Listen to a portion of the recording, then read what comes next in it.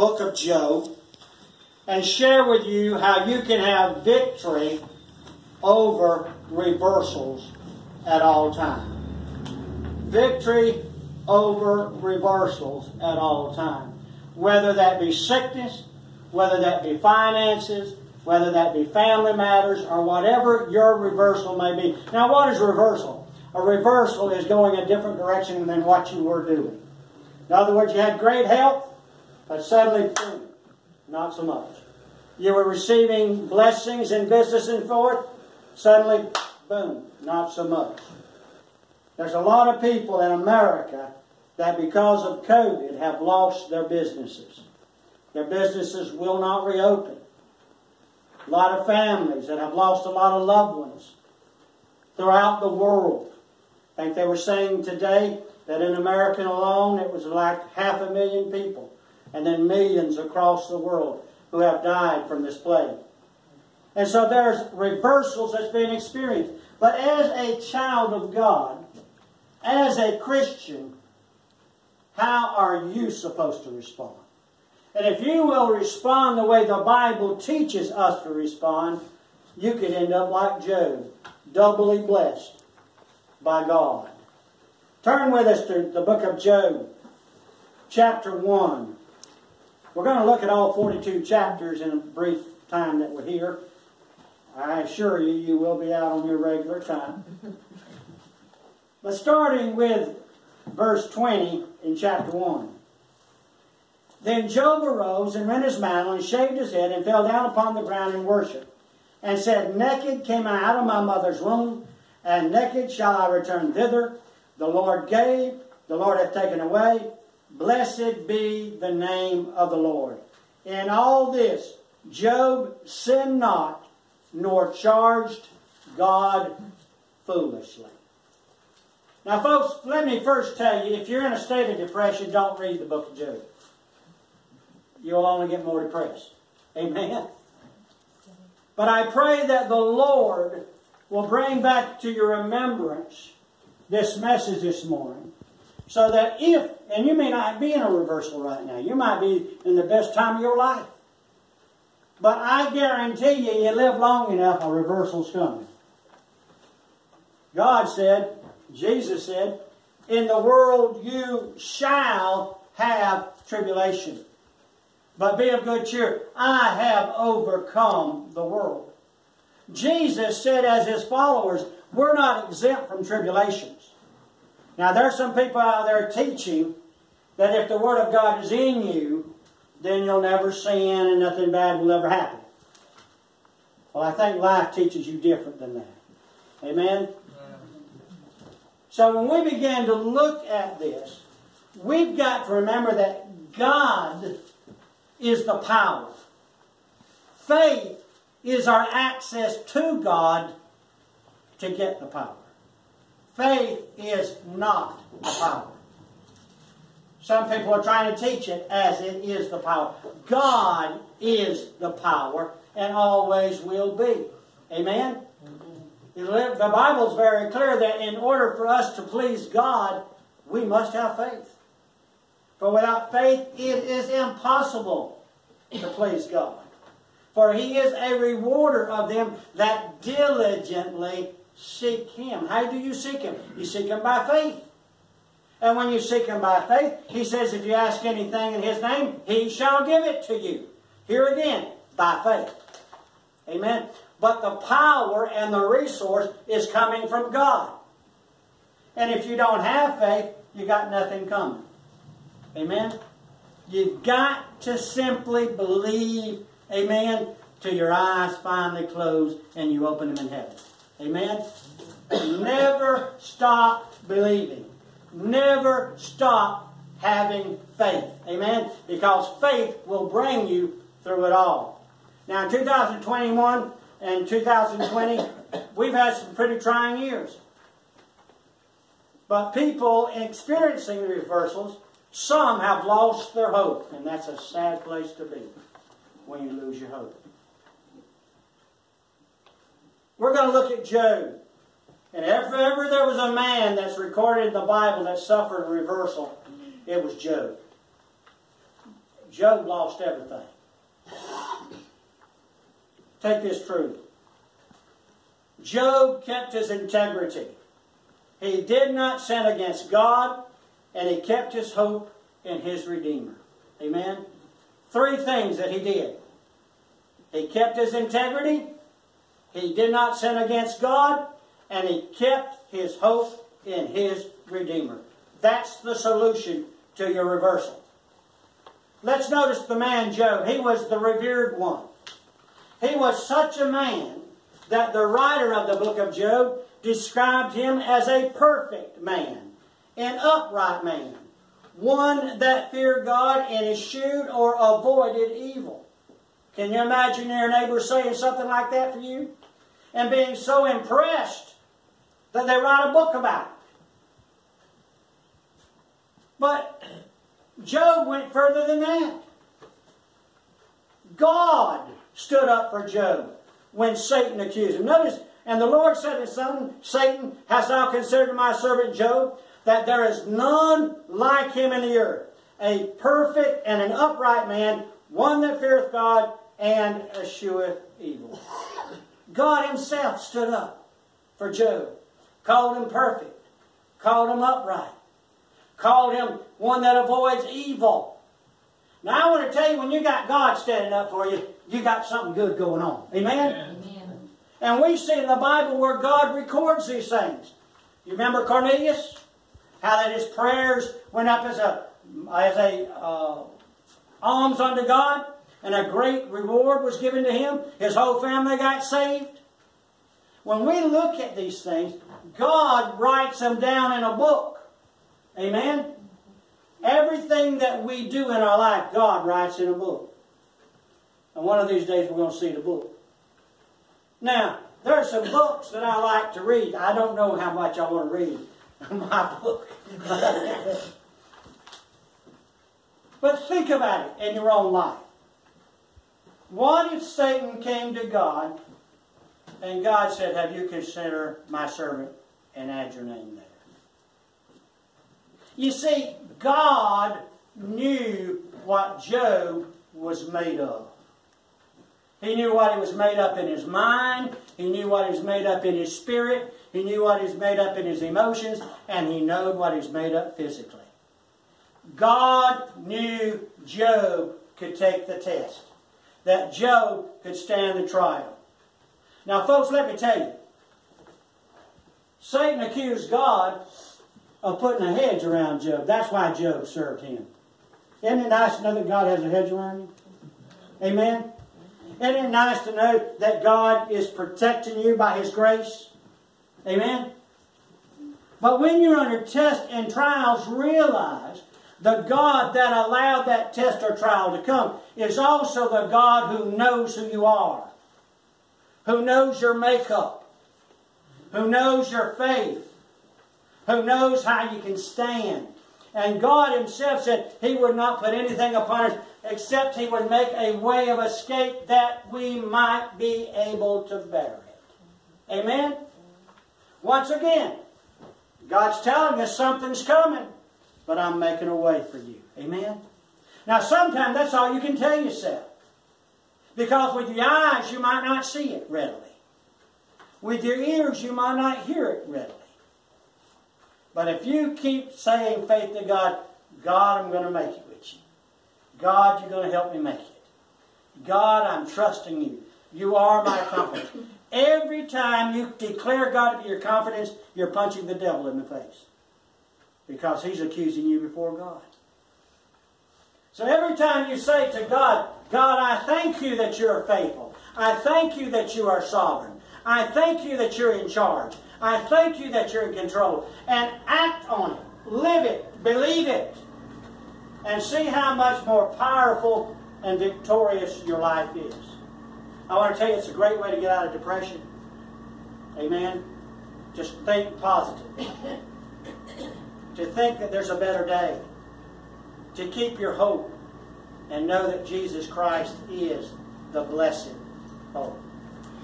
Now, we've seen Job, the revered one. What was his reversal? The first thing that came to him was that his sons and daughters were in the house. And a wind came and hit the four corners of the house, and all of his children died. Here's a little solace, though. If you'll read a little bit earlier in that chapter, the Bible says that Job sanctified his children daily and offered sacrifices for them in case they might have sinned, in case they might have had a sinful thought. He took proactive action with his children. He prayed that they would be clean before God. Now let me ask you, what kind of prayers are you praying for your family? When you pray, what kind of prayer are you praying? Are you praying that if they have committed sin, Father, convict them of that sin? Lead them to repentance? Lead them to let Jesus' blood wash them white as snow? Are you praying that God will bless your family? Amen? When I pray for my boys, I pray, Lord, bless them. Amen. Bless Josh. Bless Stephen. Bless Timothy. Bless James. I call out their name and ask God to put a blessing on them. We need to bless our children. If you have a grandma living, you need to bless your grandma. Not bless her out, but bless her.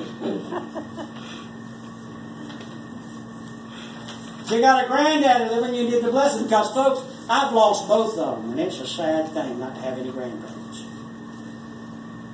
So bless them. If you've lost both parents, that's a sad thing. Both my parents are gone. So if you got one, love them, bless them. Amen? Call them. Send a card. Amen? Let them know they're still loved and they're still cared for. Do you know how wonderful it is? Not so necessarily for men with their always wanting to be tight on their emotions. But when a woman goes to the mailbox and gets a card out and it's from one of her children, I guarantee you she'll tear up every time. Because maybe she was having a hard day. Maybe she was thinking about that very youngin', wishing to hear from him. And suddenly a card shows up, or a telephone comes. Amen? So, Job shows us what to do. Be proactive on our families. If your loved ones are not saved, you need to be bombarding heaven and saying, Father, save them. Draw them out of darkness. Bring them to Jesus. Let them confess their sins. Let them be saved, because I want them to be with me in heaven. Amen? Amen. And then see what God will do. See how God starts changing things. Amen?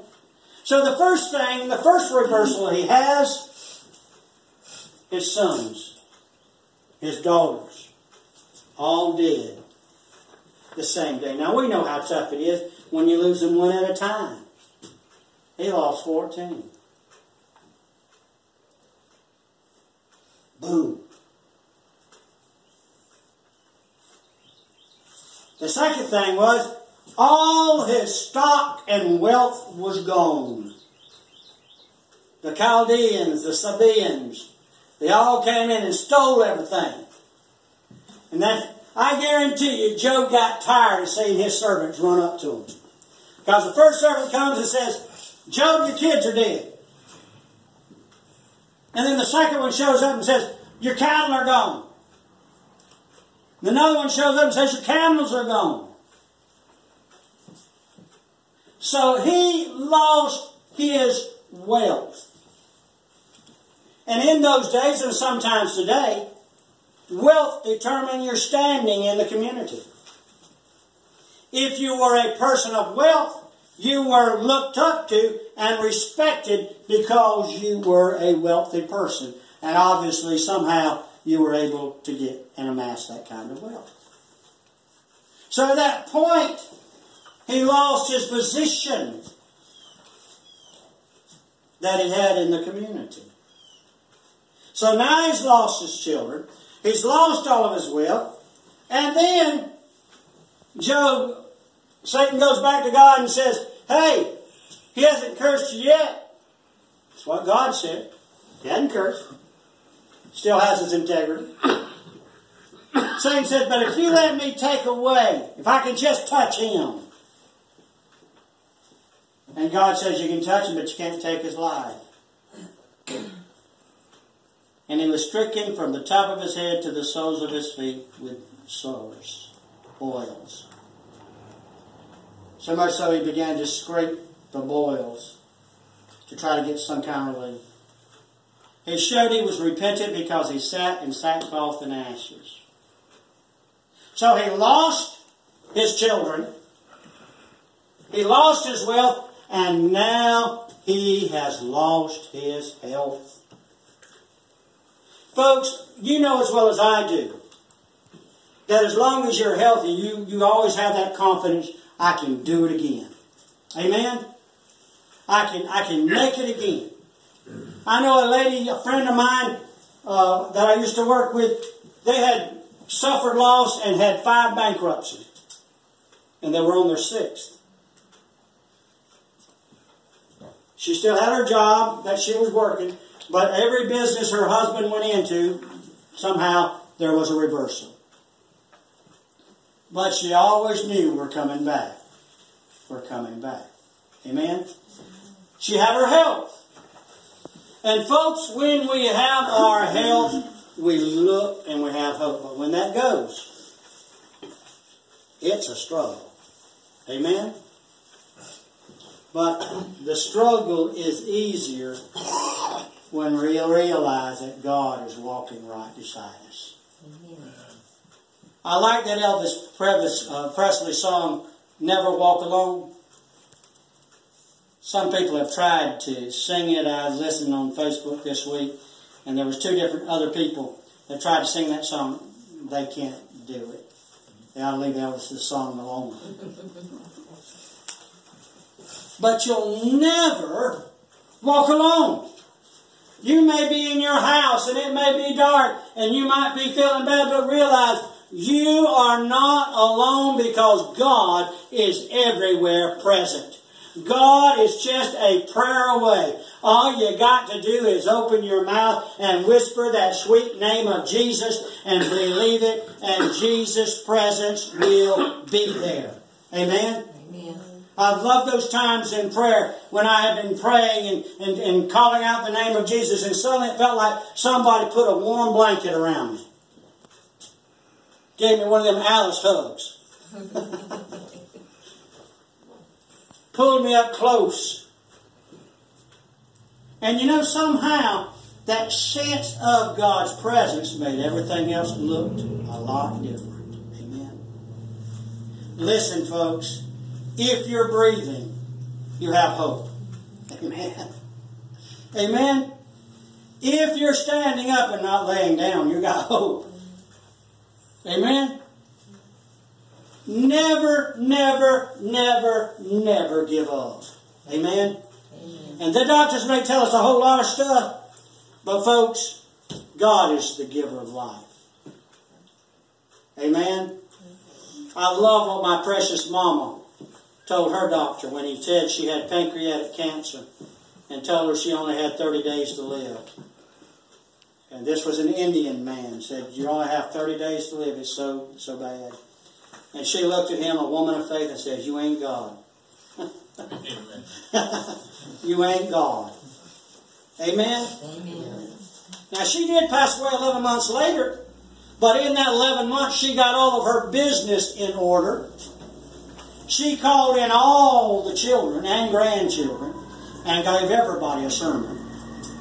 Told them what they needed to do after she was going on. The one thing she said is, live the faith I've shown you. Amen? Isn't it something that you can live in such a manner that you can tell your grandchildren and your children, live the faith I've shown you? You have so much confidence in the way that you live, the way that you believed, that you can pass it on and say, live the faith I've shown you. Amen? Now, could we say that? We need to do some examination. Could we say to our children, and our children would say to us, you've lived the faith. It's because of your faith and what I've seen you go through and what I've seen you overcome that makes me have faith and makes me an overcomer. Amen? We need to do it. We need to tell it to our children. We need to tell it to our grandchildren. We need to tell it to our great children. If precious Sister Sarah was here, she had some great grandchildren that she was very proud of. Amen? Tell it to your children. You're the one that can bring them to Jesus Christ. You're the one that can help them with their reversals. Amen? Let them know you're praying for them. Not in a preachy manner, but in a loving manner. Amen? Not in a condemning manner, not in a judging manner. You just simply say to them, honey, I love you, but I'm praying that God will help you. Amen? And you know that's a sermon in itself when you say, I'm praying that God will help you. Amen? Because you directed them to the one who can help you. So he lost his health, he lost his wealth, he lost his children, and then his wife says to him, Job, do you still keep your integrity? Why don't you curse God and die?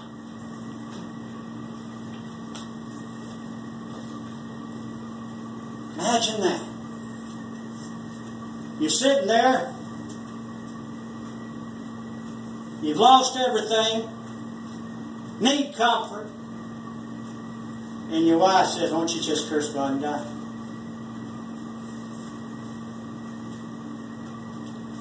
Now most of us won't like much what Job did, but he did it righteously. He says, you sound like a foolish woman. Amen?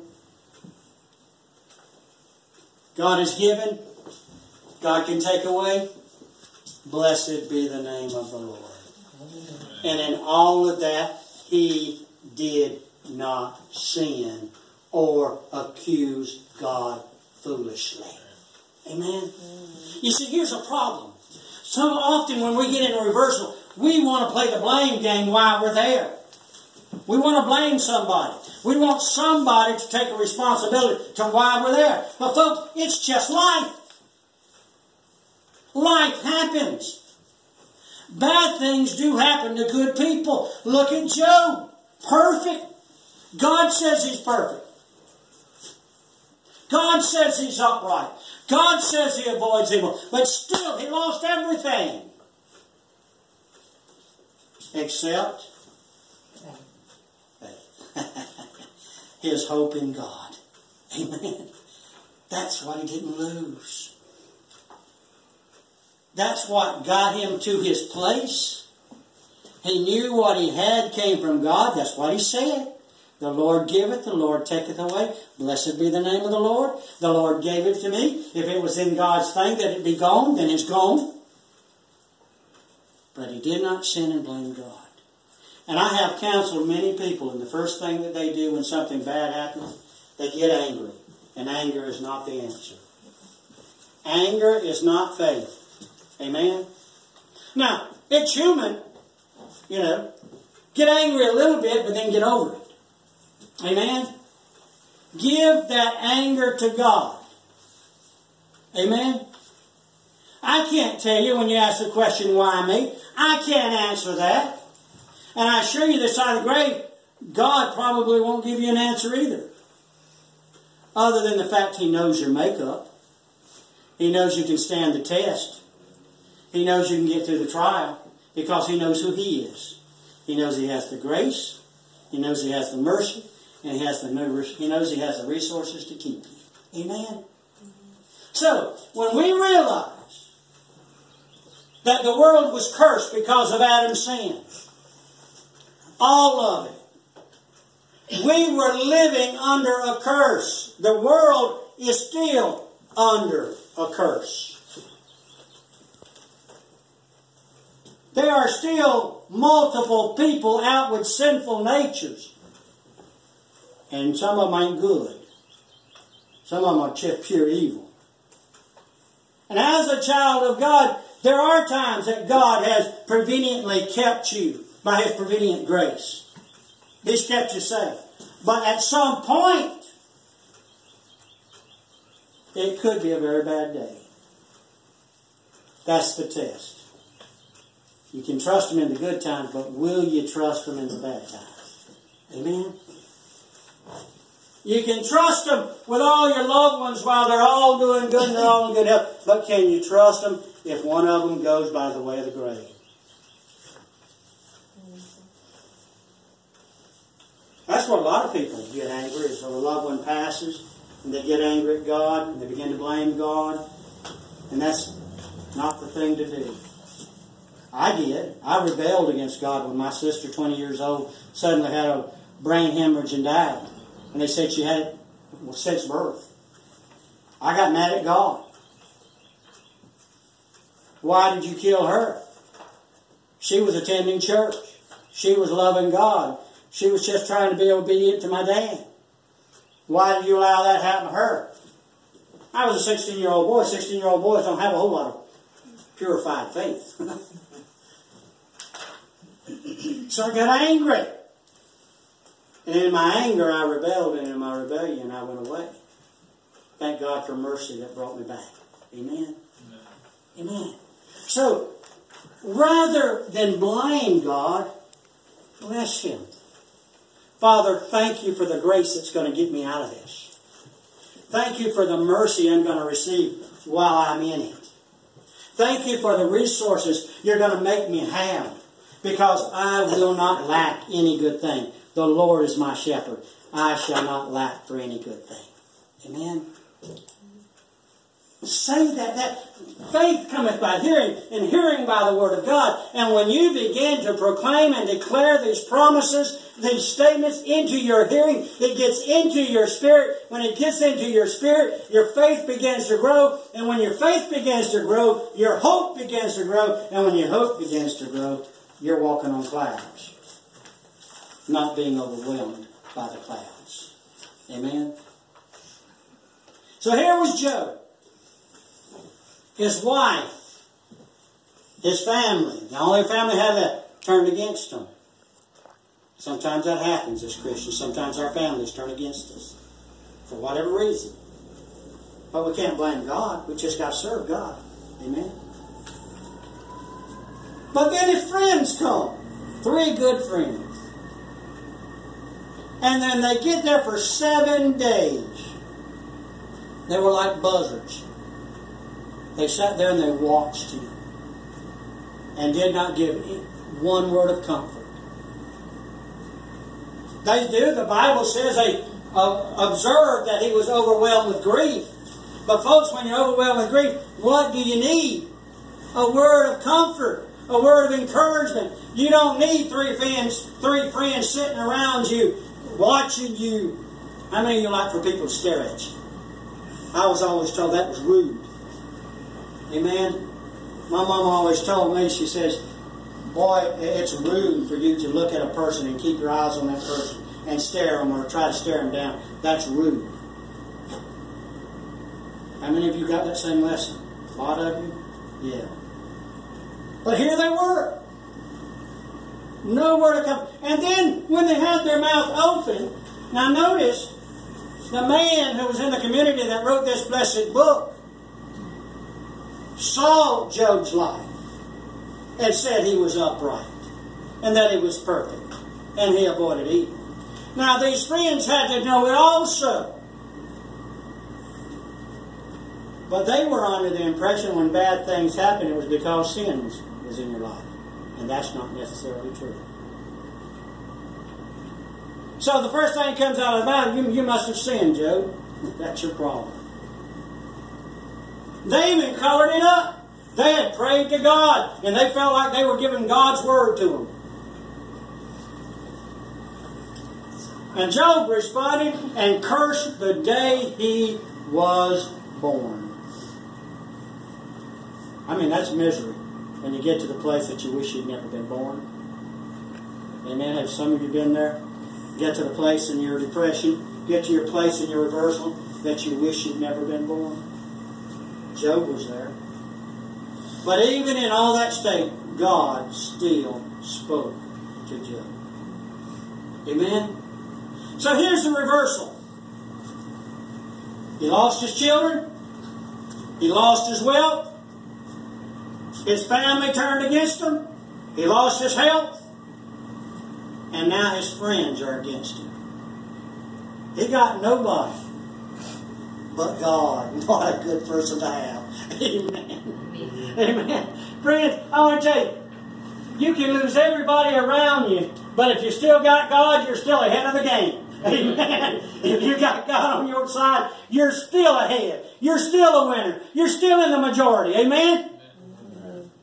Because with God comes a cloud of witnesses that encompass around you. All the saints that have gone ahead, all the Old Testament saints, all the New Testament saints who's already been tested and tried, they're up in heaven with the angels of God and they're rooting for you. Amen? In this game of life, you got somebody who's telling you to move the ball, get the goal, win the game. Amen? Don't let a few people tackling you or knocking you down or even knocking the wind out of you. Don't let that stop you. Get yourself up. Brush yourself off. And keep walking. Keep walking. Amen? Because when you walk, Elvis again, you won't walk alone. God will walk with you in the darkness. God will walk with you in the light. God will walk with you on the mountaintop. God will walk with you in the valley. I want to tell you, Jesus said, I will never leave you nor forsake you. And that's exactly what He means. Amen. And I think there's enough testimonies in here with people who have walked with God can say, amen, preacher. That's right. God has never forsaken me. God has always been there. In my lowest